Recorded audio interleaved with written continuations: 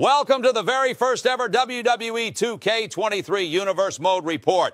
I am Gene Okerlund, and I'll be showing up every once in a while to fill you all in when it comes to all the happenings within this universe. We have some breaking news concerning New Japan's Prince Devitt.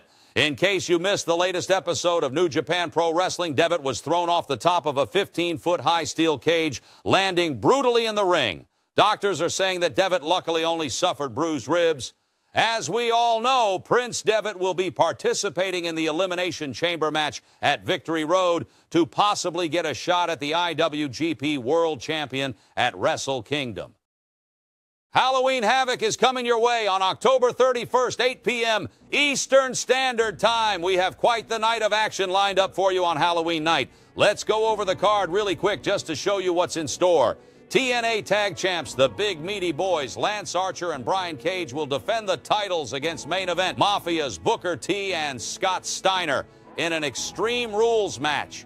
The Boogeyman with yet another monster challenge. You'd think since he keeps losing these things, he'd stop.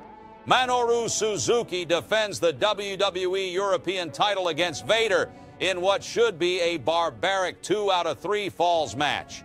To end the night, we have a triple threat Halloween street fight for the IWGP United States Championship.